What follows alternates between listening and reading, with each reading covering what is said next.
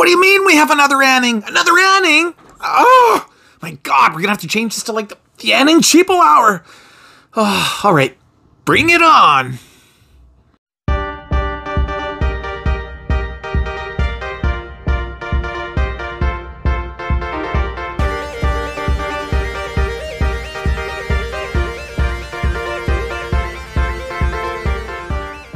Welcome back. Yeah, whoa, you heard it right. ANENG again on the cheapo zone. I'm telling you, just nuts. ANENG is coming out with so many new multimeters. I can't even keep track lately. It's just insane. But you know what? It's a good form of insanity because the more multimeters, the happier we are. The M167, a tiny little multimeter from ANENG. It doesn't do a whole lot though. It's smart, but it just does not do a whole lot. NCV, current to a degree, volts, AC/DC, and continuity, but that's it. That's all. Really basic, bare bones here. Now, it's not a do-all multimeter. That's not what it's designed to be. It's designed to be something that is quick and easy to use. Well, is it? Is it any good? Let's find out. So what do you get in the box? Well, not too much. You get this, what they call a digital multimeter user manual. It's really just another pull-out. Just has the basic specs. Yeah, that's it. That's all. Comes in Chinese as well. And you get your nice box, but look at that, it's a generic box. Doesn't say ANENG, no, it just says digital multimeter. So really, they can bundle this with anything. That's probably because ANENG is not the OEM on this multimeter. I'm not sure who is exactly, but it's definitely not ANENG. Something else that's kind of funky, if you take a close look, you can tell this is just a label they stuck on. I can peel that off with my fingernail and it just put anything there I wanted to. Anything. No, that's just weird. And finally, you get some uber cheesy test leads. Yeah, I call them cheesy. Lots of cheese. Extra cheese. Wow, they didn't slack on the cheese. And why are they so cheesy? Well, it's that cheap plastic, cheap cheesy plastic. And you know what? It just does not bode good. I wouldn't want to measure much with these. It's just, oh. And look at the shrouds. Look at the shroud. I mean, it's really sad. It's a tiny little shroud. Now, yes, it fits the meter okay. It's not going anywhere. It sticks in there fine, but I mean, just crappy gauged wire, and it's really short, and it's just cheesy test leads. Now, you know what? It's so cheesy, we got to try the pull test. The pull test. Oh, come on. Is it going to work? Is it going to work? Oh, it's passing the pull test. Didn't come off. So, well, it's cheesy, but it passed the pull test. Whew. In terms of size, you can see this is one pretty small multimeter. Now, it's not the smallest. I mean, we've got the little 830 over here, and believe it or not, I've got an 8 meter smaller than the 830, but just to give you a rough ballpark figure of where it stands in the size department. Not going to take up a lot of space on the workbench, let's put it that way, compared to that honkin' 181A over here. It is definitely small, but yeah, more on the small side. Definitely portable, definitely pocketable, definitely something you can throw in the car. So first impressions are it is pretty plasticky, cheap. It doesn't have much weight to it at all. It's very light. No plastic or rubberized boot. You just have this hard plastic outer shell. A bit of a grip here on the side. But, I mean, you know, it doesn't reek of quality. Let's put it that way. The buttons themselves, though, are actually not bad. They have a soft touch feel, so they are good. Sitting in DC precision right now, 4.992 volts coming up. 5.000 is what we want to see, but fear not, it is still within spec. A close look at that screen. That is 4,000 counts. Refresh rate is 3 times per second. You know, not bad. It's pretty clear. Now, the funny thing is, when you put that backlight on, yeah, look at that. We have sort of a honeycomb effect going on here. So a little weird looking, I have to say. Maybe they did a boo-boo when they put the backing on for the backlight, but a little weird. So anyway, there it is. Okay. Welcome back to another multimeter. This week's Fed. Oh, you know, this might be a personal thing. Maybe it doesn't even bother you, but boy, it bothers me. Multimeters with crazy names! Hey Bob, can I borrow your Mastiff Fooey? Sure Jim, just make sure you give me back my 0520060-2. Oh. Hey, I like the brand, but really? Oh, the AN meter. I wonder where AN is right now. Oh, and my very favorite. Hey, let's just not give it a name at all. Oh, wow. When it comes to good marketing, a name is everything. Make it simple, concise, and to the point. We don't need anything crazy, because guess what? We're never going to remember crazy.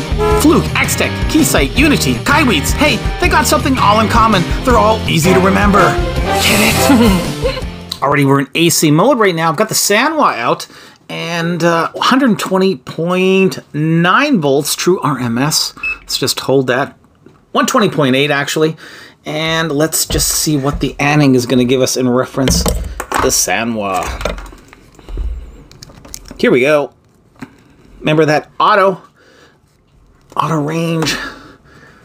And what do we have here? 121.8. So slightly higher than the Sanwa, but definitely within spec. Okay, we're going to do a little bit of current measuring next. They've got that current input covered, that little safety sticker. It has been removed. Let's see if it's any good in the current range. Now we have some inconsistencies in terms of the current ranges. According to the spec sheet, DC amps up to 10 amps. Not so. On the meter itself, it's telling us we have 200 milliamp to 4 amps.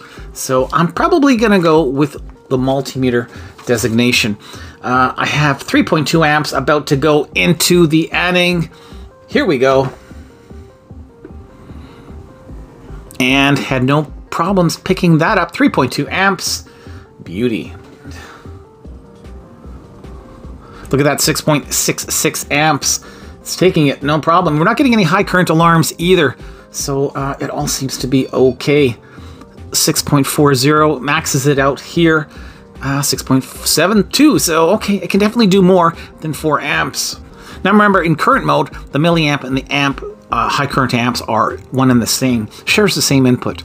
So you don't really have to worry about going over your milliamp range.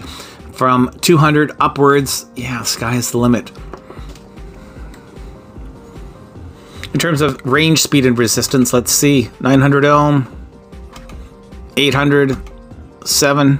Oh, not too bad, actually. Quite surprised, being a smart meter. They're usually pretty slow, but this one seems to be pretty fast. Okay, let's try 9 mega ohms. 8, 7, 6, 5. High resolution coming up. 2,000 counts. 4,000 count resolution at 2 mega ohm. And yeah, so all in all, resistance-wise, it's fairly fast to range. Good stuff. Already Aphrodite, it is that time again. It's continuity time. I'm not expecting much. I don't think you are either. Standard stock test probes. Oh my god, these are so cheesy. 3, 2, 1. Oh yes. Massive delay because it is a smart meter, so it takes a long time to realize it's in continuity mode. Oh wow. Absolutely abhorrent. Oh, now you do have that nice visual, as you can see as well, but yeah, just painfully slow.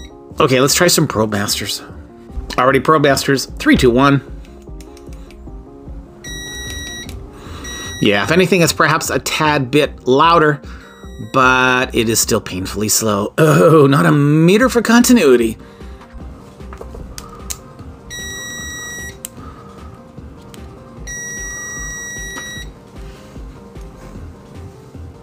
.9 decibels, maximum output volume in continuity. LED diode testing, not gonna happen. Can't do it. Of course, another gripe of mine is it has no tilt stand. Oh, geez Louise, no tilt stand. Why? I mean, this is a big enough meter, could definitely use a tilt stand. Instead, it's lying flat on the ground. Yeah, exactly. Fortunately, NCV, it's okay, but you know, it's pretty lame, not very responsive, and it's just, we're talking bare bones basic NCV here. Yeah. Easy breezy access to that battery housing. Look at that. One finger, bada boom, bada bing. There's our 2 AAA batteries. No screwdrivers needed. I like it. Now, unfortunately, they covered the display with some plastic here, but it's like embedded deep. Deep. I don't want to scratch it, but oh my gosh, it's hard to... Gosh, gosh, I actually had to take off the entire multimeter to access this because you can see that it's just ridiculous what they've done. And now I gotta peel the tape off. Oh Lord, why, ANENG? Why? Oh, anyway, off finally. Oh man. Already teardown time. As you can see, not too much to this little multimeter. Whoa. Starting off with the reverse side of the housing. No shielding, no surprises. Powered by those two AAA batteries. Two contacts that are making contact with PCB. Over here we have the push button selector switch. Nice soft touch buttons there. Not much going on, you can tell. Pretty basic in all of its workings. There's the infamous LCD display with the zebra strip. That's what I had to pull out to get that plastic off, that plastic protector, which was just nuts. Alright, let's get to the meat and bones of it. Starting off with those input jacks, they're of the split variety. We see that everywhere in the cheapo zone. Actually, the soldering is not bad, all things considered. So it's passable. Moving up, now this is where it gets a little bit on the scary side. And so yeah, take a close look at that. That is all you've got for input protection. That tiny little shunt resistor. That's it, that's all. No big current shunt, nothing. And that is shared with both the milliamp and the high current input. So, oh my goodness, yeah, definitely not a great idea. Now on the voltage side, surprisingly, we do have a nice high-powered resistor over here, but once again, input protection sorely lacking on this meter. No PTC, no MOB, nothing. So it's kind of scary, but, well, you know what it is? Moving up, we have the main IC, which is COP. That is doing everything. I don't even see a relay on this meter, so all of the brains are coming off that main IC, and I have no idea what it is, unfortunately, but, well, there you go. For NCV, we've got this extruding protrusion, nice metal filament, and that is housed right beside the buzzer, so super close here in terms of, you know, placement. But once again, it is a small meter, so you don't have a lot of real estate on this PCB. Here is that LED flashlight, and yeah, that is it. That is all. Over at the top over here, that is our EEPROM. That is from Foodie Microelectronics 2K serial EEPROM, the HE24C02 with the brains. Well, not the brains, but, you know, it stores all the good info for the main IC. On the reverse side, as you can see, not much going on. It's pretty bare bones here. Yeah, well, this is a pretty bare bones multimeter. So there you have it, folks. I'm going to put it back together. Come back with my closing thoughts. Closing thoughts on the ANENG M167. Meh, you got it. Pass this one by. There's plenty better out there. Typically ho-hum in the multimeter department. It does quite a few things okay, but really doesn't do anything great. No capacitance, no LED, no diode, lame continuity, and you know what? The list goes on. It's just a very, not much likable meter. And in terms of input protection, whoa, yeah. Not much going on there. Keep this down on low voltage. That's it. That's all. Wasn't the cheapest meter either. Yeah, it's a cheapo, but it still cost me about 25 bucks Canadian. Way too expensive for what you're getting. Stick your money elsewhere. In fact, stick it anywhere, just not anywhere near the M167. The ANENG M167 gets a very depressing 2 out of 5 stars. Oh, ANENG, again, you've disappointed us. I'm hoping for better things in the future. I really am. Hey, thanks for watching this review, everybody. To the next one, keep on testing.